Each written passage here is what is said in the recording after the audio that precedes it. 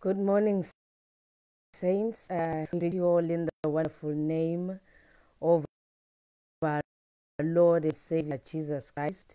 Praise Him for this time and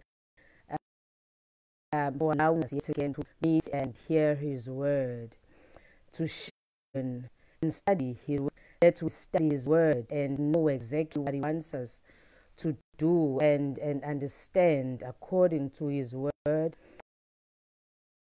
according to His purpose, according to His will as well.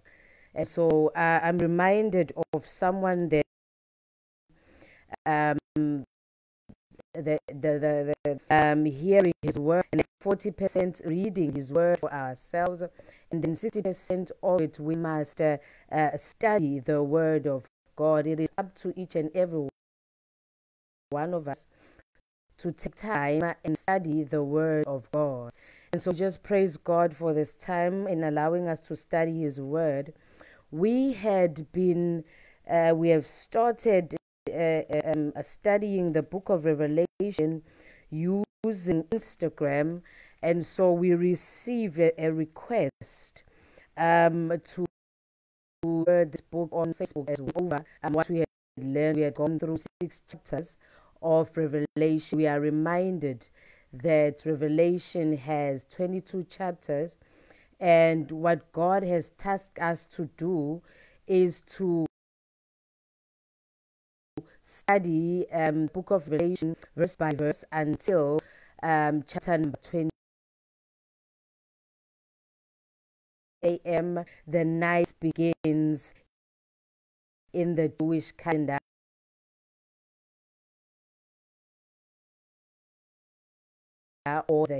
And so 3 hours had a meaning of the kinds of prayers that we can pray. And so we apologize now, the network is doing its things, but please just go on reading and studying the word of God. And so now this time around 6 a.m. was the beginning of each day, we learn that it is a time of the outpouring of the Holy Spirit. Because it's the beginning of the day, it is the outpouring of the Holy Spirit, which means God was out his Holy Spirit, and we pray for the will of God to take place in our day, for the will of God to take place, hallelujah, in the work of our hands, the will of God to take place in our families, in our marriages, the will of God to take place on earth as it is in heaven. We are reminded when Jesus asked how to pray, he said, he taught them to pray, our Father who art in heaven, hallowed be your name, your kingdom come, your will be done in heaven. And so at this time, pray for the will of God to take place in our lives. In as we start this study, we pray that the will of God is done. Heavenly Father, we are just praying that your will is done. We are praying that even as we start this study, our minds are opened, and so I understand the word of God. May the Holy Spirit be poured into us even as we start the study in the mighty name of Jesus. May the Holy Spirit reveal the deep things of God. May the Holy Spirit reveal his will for our life. May the great revelation that was revealed to John the Apostle, may we receive understanding even as we study the word of God in the mighty name of Jesus. Let the will of God take place in South Africa, the will of God in our continent, in our world, in our families, in the work of our hands, in our workplaces, even as people leave to go to the workplace, to go to schools. Let the will of God take place, protected and provided for in the mighty name of Jesus. And so we just praise God that you are to join us this morning, even as we start this day and this study in Jesus' name. As we mentioned, we are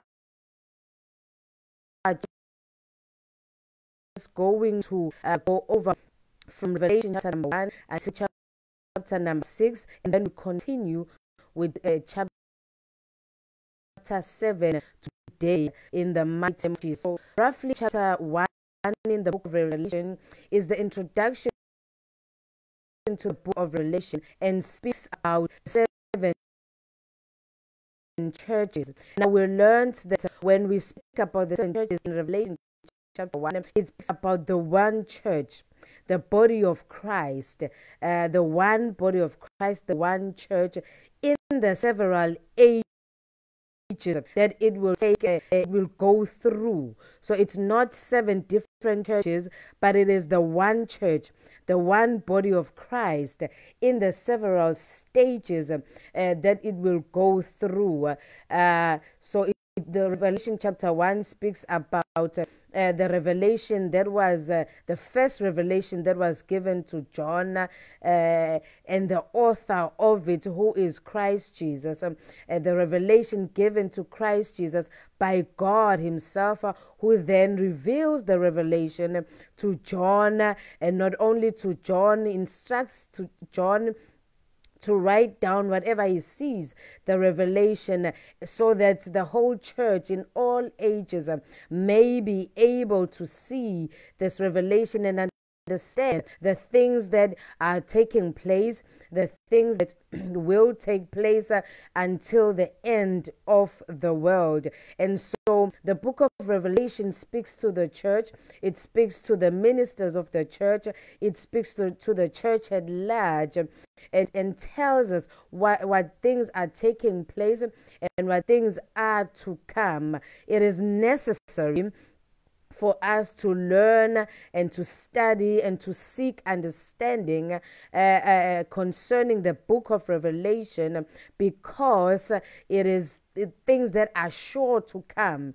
And so God says he will accomplish these things before the end of the world, before the second coming of Jesus Christ.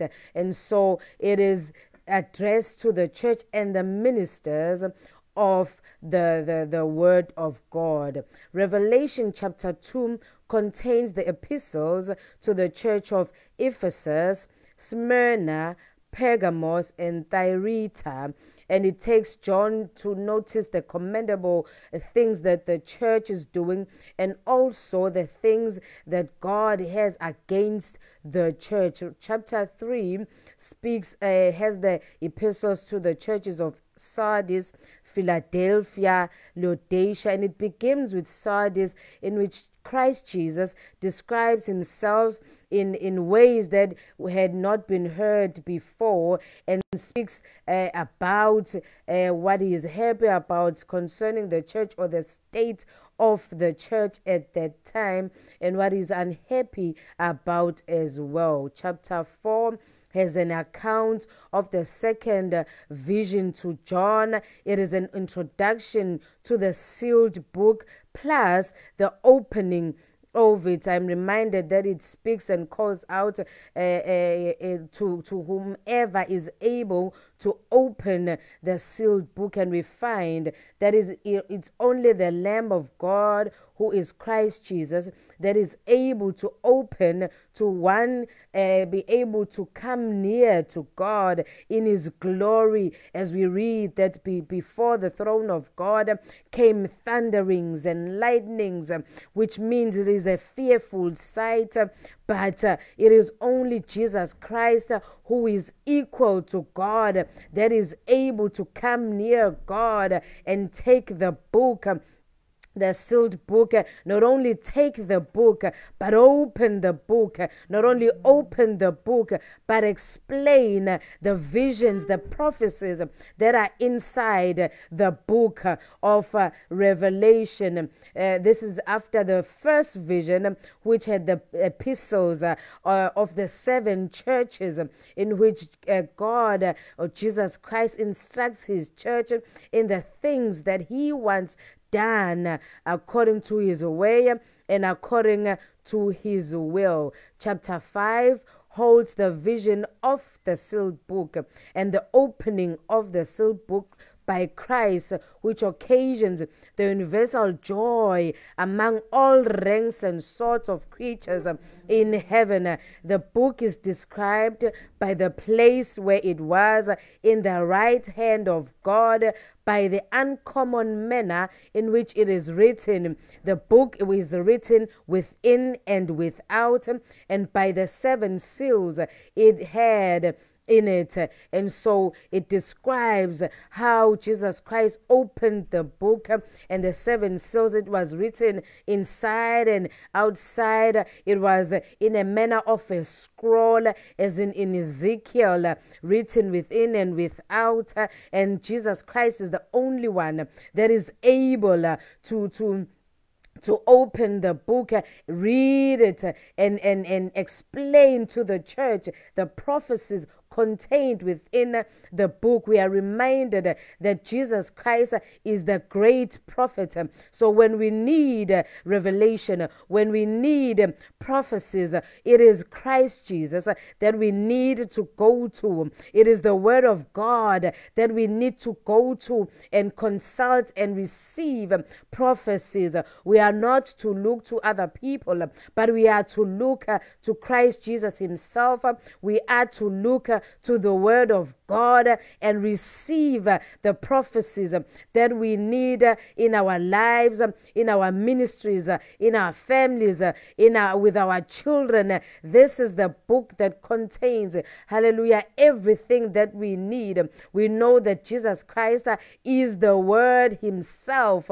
We read in the book of John that Jesus Christ is at the beginning with God when we created everything. In Genesis chapter number 1, that Jesus Christ is the creator. So God speaks and Jesus Christ creates. And so when we need to create even in our lives, we speak a word. We are reminded that we are made in the image and in the likeness of God. And so when Christ speaks, because we are made in the image and in the likeness, we look like God and we are like him. And so we speak things into our lives. So whatever things that you want to see in your life this morning, speak into being in the mighty name of Jesus.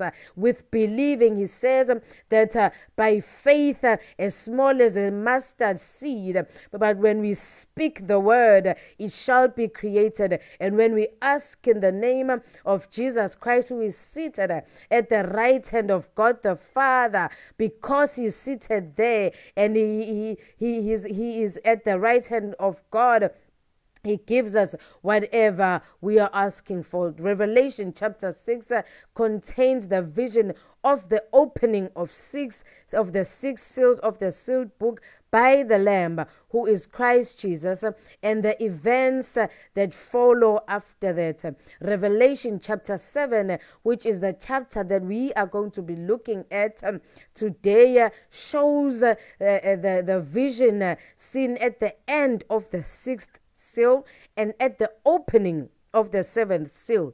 It expresses the security of the saints in the ages following, the praises of angels and men in that account, plus the happiness of all the people of God in the millennium state. And so I'm just going to share some notes of things that we have learned and taken note of so far. And so I encourage you to also read the book of Revelation for yourself and just go through it from chapter number 1 until chapter number 22. So when we study the book, you know exactly where we are. So a few notes that we have learned is that the 7 churches are the one church, the body of Christ in the apostolic age, which John lived to see until the end of the world in the successive generations. So like we mentioned, it is the one church, the body of Christ in the different ages that it will go through, the different things that it will face as we go through the different ages. It is the 7 churches. They are at different ages of the Church of Christ, Jesus Christ, throughout every generation. What also we have learned is that God has us in his hands. We read that in his right hand, where he's seated at the throne, on his throne, firstly, there are 4 beasts before his throne. There are also 24 elders seated before his throne on the 24 seats, and behind them at the outer part, hallelujah, of his throne, there are angels, ministering angels before the throne of God. And so what we know is that God has, when we read in chapter 1, that God has in his right hand 7 gold candlesticks, which represent the church of Jesus Christ. Why is the 7 candlesticks? We are reminded in the old tabernacle, or in the old temple that was built by hand. We are reminded that inside the tabernacle there was the golden candlestick with 7 golden sticks that had to be lit day and night. Now, why 7? The 7 golden candlestick stands for the 7 churches, or the 7 different ages that the church will go through. And so it represents the church. God also has in his right hand 7 stars. We read that the 7 stars represent the ministers of the gospel of Jesus Christ, which are called angels in the book of Revelation. So the ministers of the word of God are represented by the 7 stars, which are called angels of the church, and the 7 golden sticks are the church, or the 7 ages that the church will go through. We also learn that in his right hand as well, God holds a book, and what we have found is what the book is that God is holding in his right hand is the book of Revelation itself. And so God has the church in his right hand. He has the ministers of his word in his right hand. He also has the book of Revelation in his right hand. And so we find that these are very important to God. What we find that his ministers, his church, and the book of Revelation are vital to God. And so we find that he loves us that much, that as his church, as his ministers, he has us so close to him. We also find that, like we mentioned, the 4 beasts that are before God, and also the 24 elders. What does it mean? The 4 beasts stand for the ministers of the word of God, and so they are nearer to God, to the throne of God. And the 24 elders are the church of God in the different ages that the church goes through. And at the outer part of the throne of God, we have the ministering angels of God, the holy angels of God as well. We find that the angels work together with the ministers of God. They work together with the church of God. They are sent by God to assist the ministers, to assist the church. And what we found is that the church, the ministers of God, worship God only, and they do not worship the angels. So we do not worship the angels, we worship God himself only. What we have also found through the reading of the word of God and studying the book of Revelation is that God hates idolatry. He hates spiritual idolatry, and so he calls us to pray and worship him only. And so we find in the book of Exodus, in the 10 Commandments, where he says, I am your God who took you out of the land of slavery. And so God has taken us off the land of slavery. He's taken us out of sin. He has washed us by his blood. Jesus Christ has washed us and bought us with his precious blood, and so calls us to worship him and him only, so that we praise him and praise him only, that we are called to worship him and serve him. And so we've learned also that worshiping God, we worship him by our words, and then we worship him by the lives that we live. And so we worship him by our words and declare his holiness and say that he is holy. We proclaim his holiness with our words. Not only that, but we worship him with everything that we do. We worship God with our lives. We worship him with the work of our hands. And so however we live around the communities that we live in, we worship God by our lives, how we carry ourselves, the words that we speak.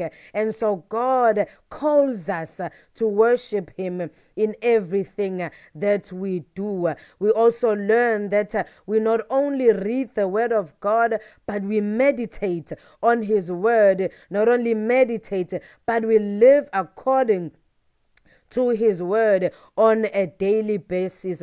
So we learn that the book of Revelation is like a love letter to the church of God. I am reminded that when we were growing up, the book of Revelation seemed as if it's a scary book that we need to stay away from, or because God will be judging and punishing us. But no, we find that God, he does everything to secure and put us under his wing as his church. With the people that he judges are the wicked, Satan and sin and the world are the ones that God judges. But us as the church, as the ministers of his word, he does everything to cover us under his wing and under his shadow. We are protected, and we learn that Revelation is a love letter to the church of Jesus Christ. He tells us in detail the things that were, the things that are, and the things that are to come, the things that are sure to come. And so we are reminded, and God says in chapter 1 that blessed is he who reads this book out loud, who reads this book in his own home. Blessed is that person that comes and takes time to read and seeks understanding of this book of Revelation in his own home, also in the church. And blessed is that person that teaches this book. And so we are reminded that we don't only read this book for ourselves, but we teach it also to the church and to our homes as well. And God says we will be blessed when we do that. And so we learn about the importance of reading and seeking the understanding of the revelation of this book, because God has it in his right hand, and he wants us to understand this book, and so live according to his way, according to his will, in the mighty name of Jesus. And today we are reading and studying chapter number 7.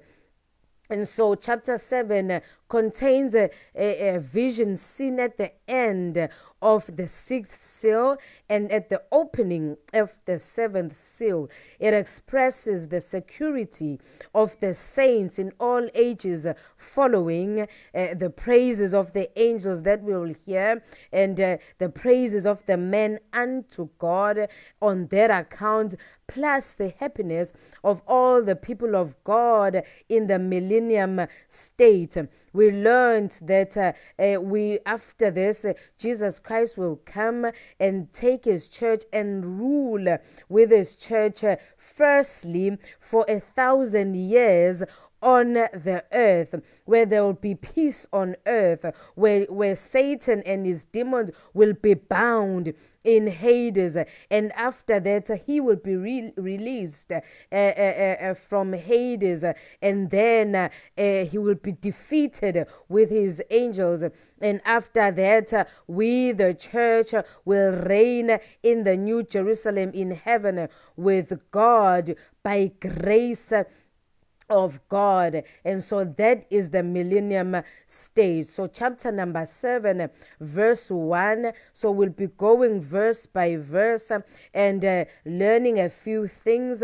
We encourage you to go to our website. It is onekingdom.wixsite.com, onekingdom.wixsite.com.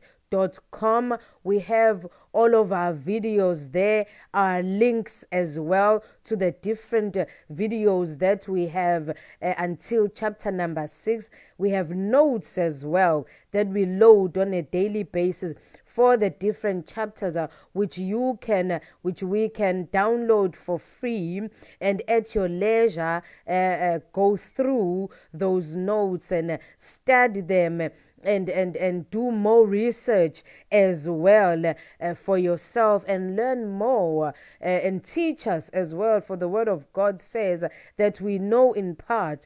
And so whatever you have learned, we welcome your comments as well, and teach us what God has shown you, the revelation that he has shown you concerning this book, also what you would want all of us and like all of us to learn after we have finished with the book of Revelation. We are here to learn and learn the word of God together. So verse 1, chapter 7 of Revelation says, and after these things, so it represents an intermediate space between the sixth and seventh seal. So the sixth seal have been opened, and now this is like a space or recess, if you want, before the seventh seal is opened, as reaching from Constantine to Theodos. For upon Constantine's being a role emperor, the church enjoyed great peace and tranquility after the demolition of heathen deities, heathen worship, and their magistrates in the Roman Empire. A great number of God's elect were converted and sealed. And so we have learned that idolatrous worship had been done away with at this time by the end of the opening of the sixth seal in the Roman Empire. Wherefore this refers to what should be between the sixth and the seventh seal, which brings on the 7 trumpets. And now before John sees that seal opened, a pause is made. And this vision shows him to fortify his mind, and to show him also that God will take care of his church, because a great tribulation was to come now. But God takes the time before the opening of the 7th seal to show John that the ministers of God and the church will be secure. It will be hidden in God before this great destruction takes place.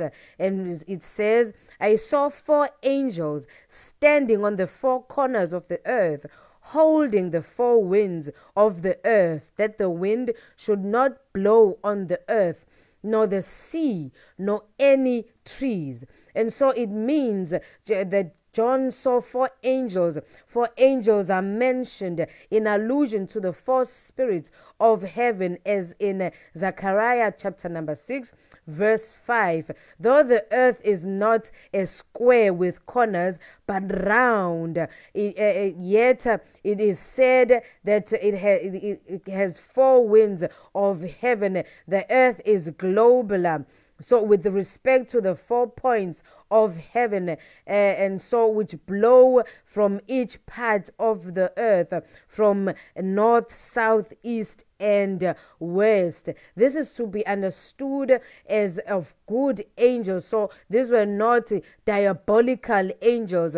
These were not evil angels. These were good angels that John saw. Either they were there to restrain mischief from coming into the earth, or to restrain false prophets or false doctrines from reaching the earth, or rather they were there to hold the storms of calamities that were to fall onto the earth. Verse 2 says, and I saw another angel. So he saw four angels, and then another fifth angel he saw. This is the uncreated angel that John saw, and the uncreated angel is Jesus Christ himself, equal to God. And so he saw the uncreated angel, who is Jesus Christ, for who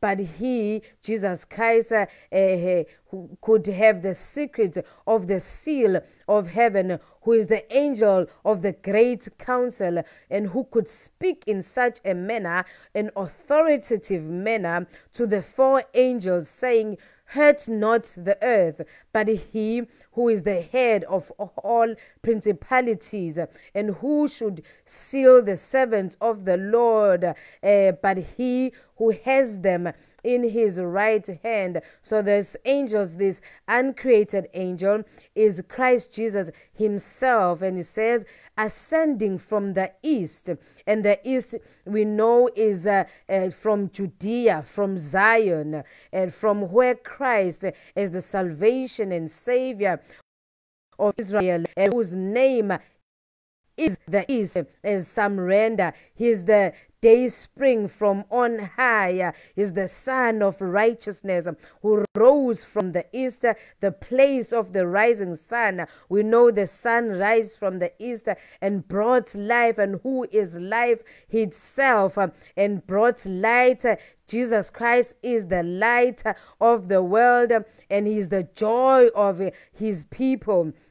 And it says, having the seal of the living God, being the brightness of his Father, the glory of God, and the express image of God, exactly like God, and the character, he is the person of God himself, having a testimony, an authentic proof and a demonstration of his being the Son of God. He is God himself. He is the mediator between God and man, seated at the right hand of God the Father in heaven, to which may be added that Christ has the Spirit with the gifts and graces without measure. He says in his word that he pours out his grace on each morning. So his grace is without measure, by which the saints are sealed unto the day of redemption. So we receive his grace on a daily basis. The elect are chosen by him in the book of life, in which their names are written to eternal life in his keeping, and therefore called the Lamb's book of life. And he cried with a loud voice to the four angels. This is Jesus Christ speaking and directing the four angels to show his power and authority over the angels, they being his creatures and his ministers, and to express his great concern for his people, his care of them and affection for them. and to signify the danger they were in, though through the calamities that were coming, that if they were not sealed. And so Jesus instructs the angels in what they should do to the ministers, to the church of Jesus Christ, before these calamities come upon the earth. That the saints, the church, should be sealed before these calamities fall on the earth. And it says, to whom it was given to hurt the earth and the sea. They had a commission, these angels, from God, to let loose the winds, or to bring on wars, devastations, calamities, and plagues of various sorts upon the Roman Empire, which are now Christians, and the seat of the beast. Verse 3 of chapter 7 says, saying, hurt not the earth, neither the sea, nor the trees. That is, hurt it not, not yet, not as yet. For their commission was not a contradiction, nor taken away by Christ. But Christ is saying, hurt the earth not as yet, but at the appointed time, when Christ shall direct them to do it. Because it will, the vials of God's wrath will be poured out to the Antichrist. Christ did this so that there might be an opportunity to show John what care would be taken to the church of Christ and the true servants of the living God. So this pause that we see between the sixth seal and the seventh seal is to show John the great care that God will take of his servants, of the church, before these calamities take place on the earth. And he says, till we have sealed the servants of our God in their foreheads. So the servants of sin, Satan, and the world are not mentioned here. The care is not taken to them, but care is taken to the servants of God the Father, who serve him with grace in their hearts from a principle of love. The sealing of them, the saints, the church of God, does not design the sealing of them with the seal of election, because this was done in eternity before the foundations of the earth were laid, nor with the seal of the Spirit, which is common to all the saints throughout all the ages. But it speaks to, or it denotes to, the hiding or the concealing of the servants of God and the security of saints when this calamity shall take place in the earth. The sealer, the God the Father, the Son, and the Spirit, who are all jointly concerned to the welfare of the church of Jesus Christ. Now, the seal with which these are sealed is the seal of the living God, the foreknowledge of love, care, and power of God, and the name of God, even Christ's Father's name and their Father's name in their foreheads, the new name of children of God, by and under which they are known and preserved by. Verse 4. And I heard the number of them which were sealed, therefore could be sure of the exact number. So John heard the exact number expressed and told to him by Jesus Christ. And there were sealed 140 and 40,000, being just 12 times 12,000.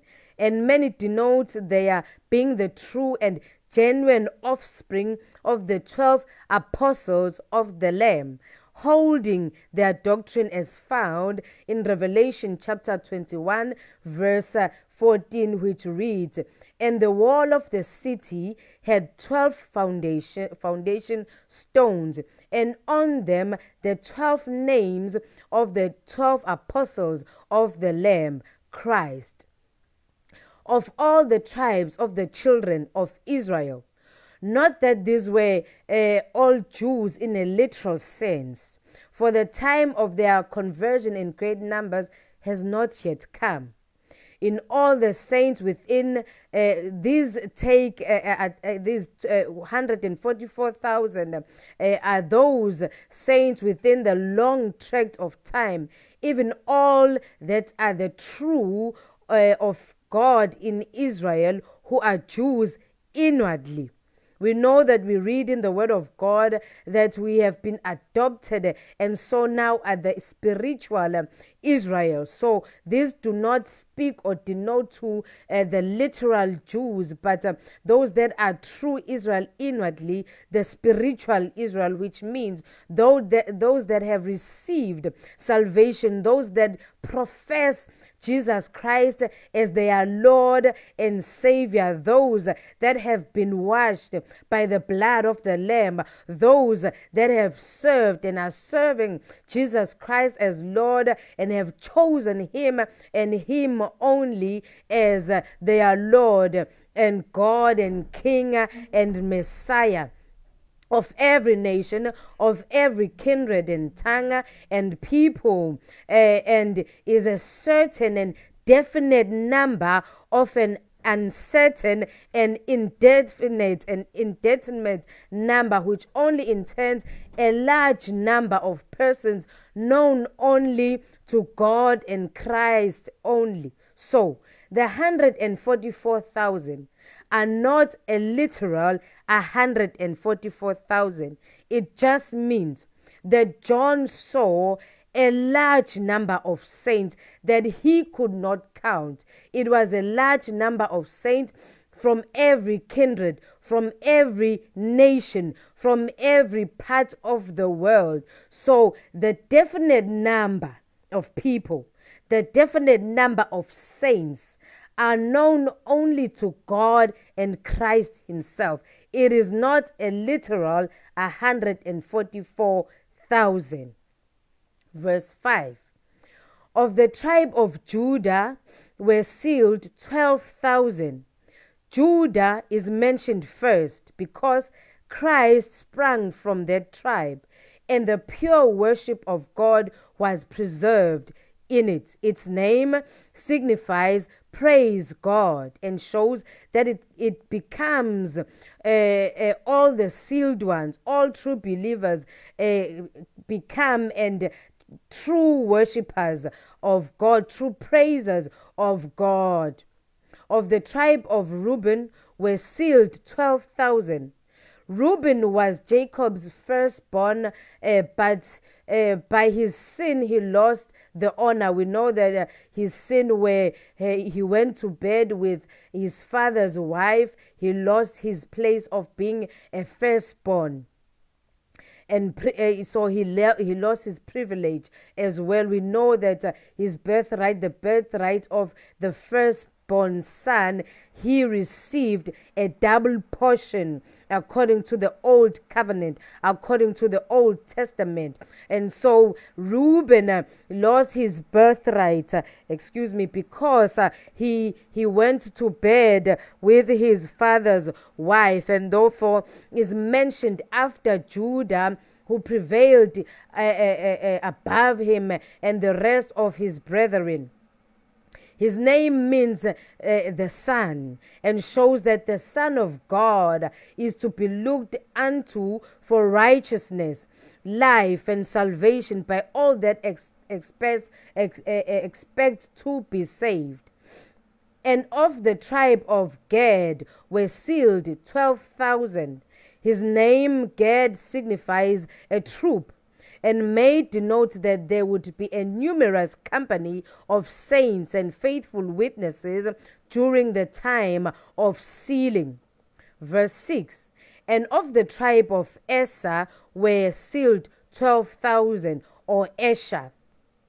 here signifies blessed, as all the sealed ones are blessed with all spiritual blessings. Of the tribe of Naphtali were sealed 12,000. The name of this tribe signifies wrestlings, and may design the wrestlings of saints both with God in prayer and with their enemies, Satan, sin, and the world. Of the tribe of Manasseh were sealed 12,000.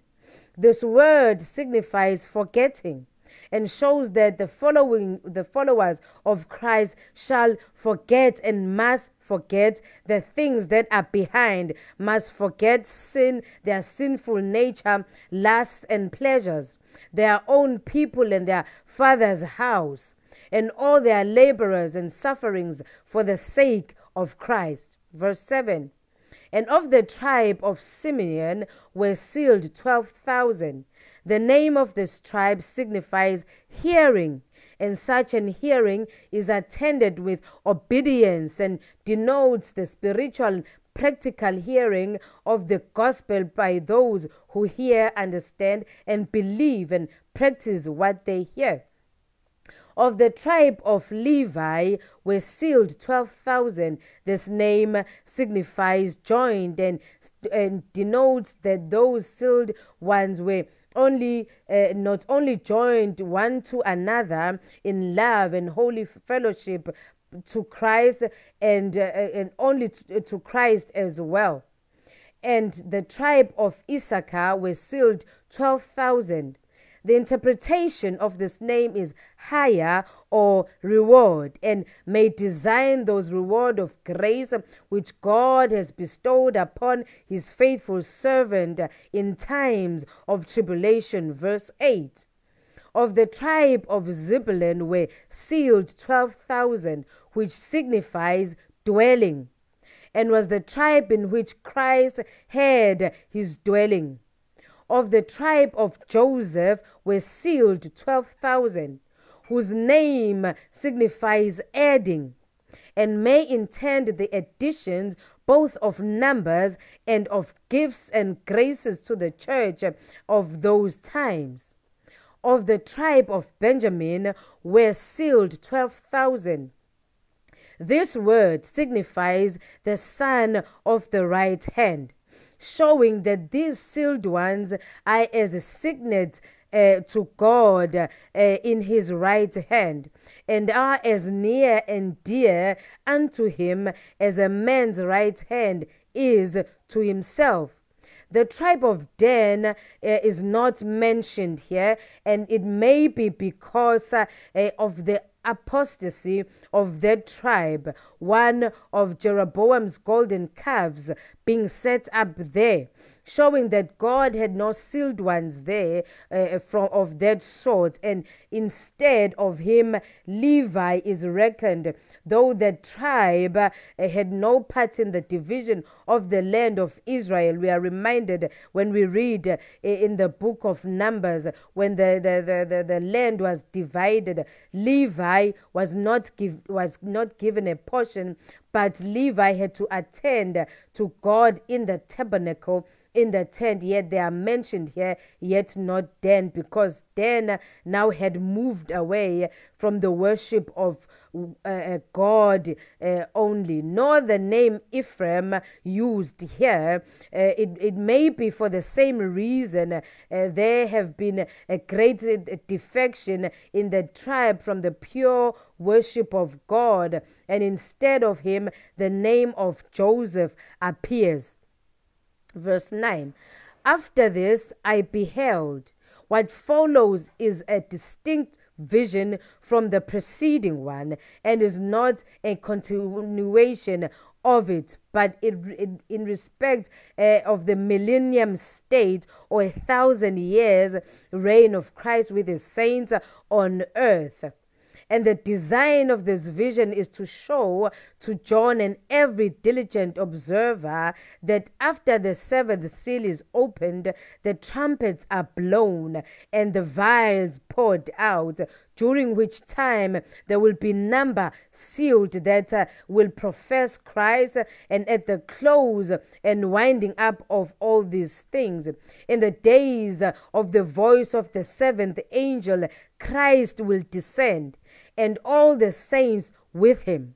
Their bodies will be raised, and the living saints changed and made one general assembly. They will make one general assembly, who are shown to John here, to relieve his mind and support his spirit in a view of the calamities ushered in by the opening of the seventh seal. And lo, a great multitude which no man could number, which design all the elect of God in the New Jerusalem church state, the bride, the Lamb's wife, or the New Jerusalem descending from God out of heaven. These will appear to be a great multitude, unnumbered, of all nations, all kindreds and people and tongues. The gospel has been sent out into the world and to all the nations for the gathering of these saints, these persons, out of all kindreds, out of all nations. And when they are all gathered in, they will all meet together in the New Jerusalem, the church state, and make up the body here presented to view to John. Stood before the throne and before the Lamb, which means before the throne of God. This great multitude stood before the throne of God and of the Lamb, in the midst of it. They were clothed with white robes, agreeable to their princely and priestly characters. In the 1,000 years reign, the saints will appear to be kings and priests, clothed in white raiment, in white garments, and accordingly clothed as such, as kings and priests. And this may be expressive also of their entire freedom from sin, Satan, and the world. So before the throne of God, the elect, the saints, will be free from sin. They'll be free from Satan. They'll be free from the world and all its wickedness. And these robes may also design their shining robes of glory, their immortality, as they have received their new bodies in heaven. For they will now be clothed upon with their new house from heaven, their new bodies.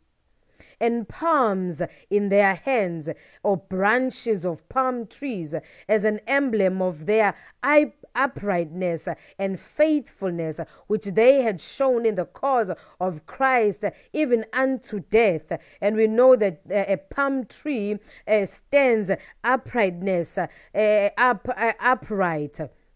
The palm tree being very upright tree, and chiefly as an emblem of victory and triumph over their sin, Satan, and the world, which they had been struggling with until their coming into heaven in a state of imperfection, but were now more than conquerors over them. The palm tree is well known to be a token of victory. We are reminded when our Lord Jesus Christ rode in triumph into Jerusalem, the people met him with branches of palm trees in their hands and cried Hosanna to him, and laid down and threw the palm trees so that he could ride on top of them.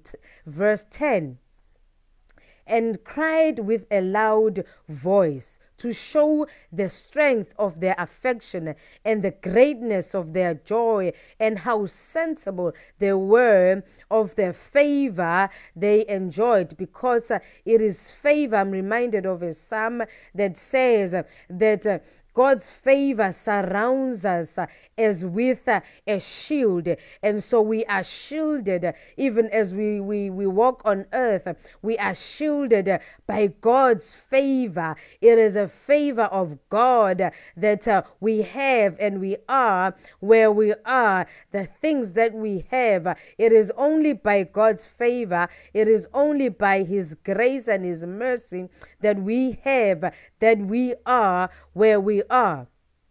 Saying, salvation to our God, which sitteth upon the throne, and unto the Lamb. By salvation is meant not only temporal salvation and those many deliverances which God had wrought for them, and particularly in bringing them out of the great tribulation, but spiritual and eternal salvation that shall be enjoyed by the saints of God in heaven when they reign with Christ as the bride of Christ. Verse 11.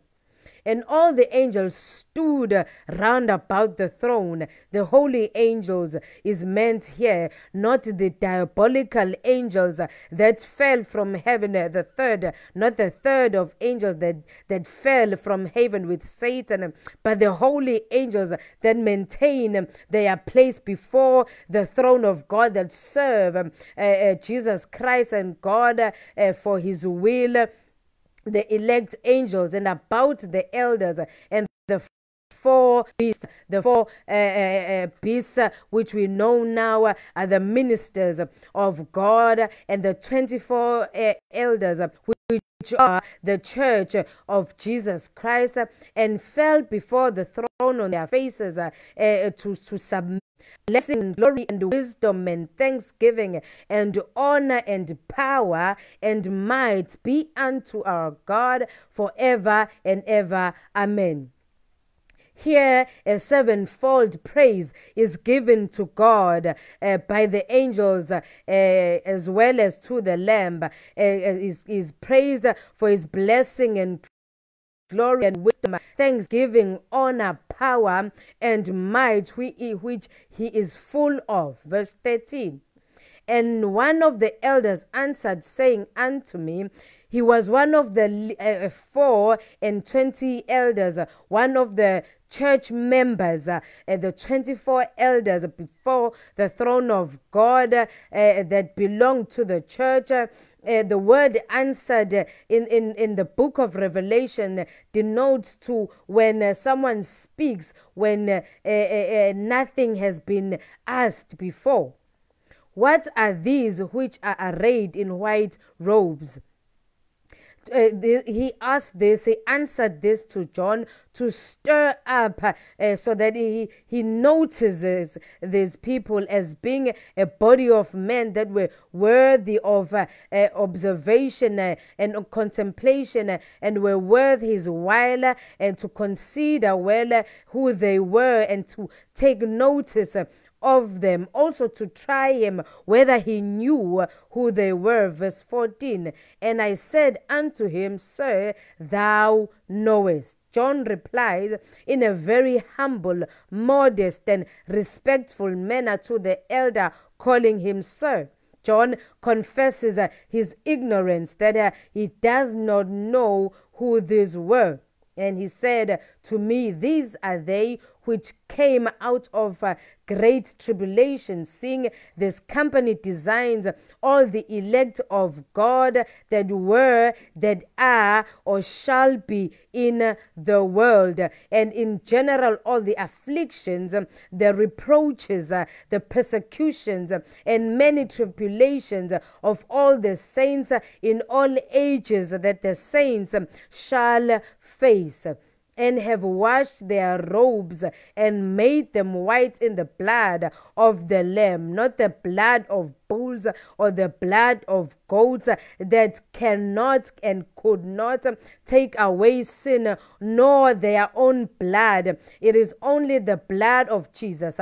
It is only by the blood of Jesus that we can be washed, that sin can be washed. We are reminded that in the old tabernacle, in the Old Testament, sacrifices had to be made on a daily basis because the blood of bulls, the blood of goats cannot wash sin. It only hid sin. It is only the blood of Jesus that can wash away our sins. It is the blood of Jesus Christ that can consecrate as he says in his word that our sins he remembers no more. Verse 15, therefore are they before the throne of God, not because of their great tribulation, but because they were brought through them and out of them by the grace and the power of God. It is by grace that we are brought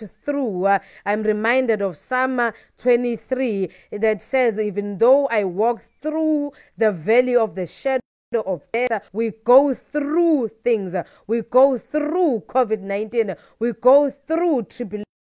We go through sicknesses with Christ carrying us by his power, by his grace. And it says, and serve him day and night in his temple in a state there will be no material temple or place of worship, because we know that in the New Jerusalem, Jesus Christ, who is God, is the temple himself.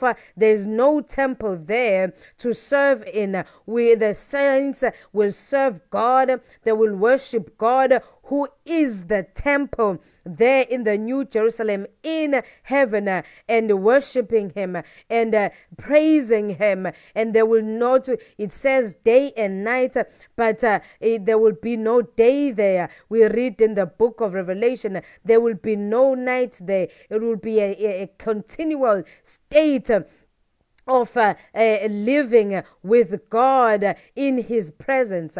And he that sitteth on the throne shall dwell among them. The throne of God shall be seen by the eyes of the saints. God will be in the midst of his people. We know that the Old Testament is a shadow of heaven. New Testament as well is a shadow of things to come.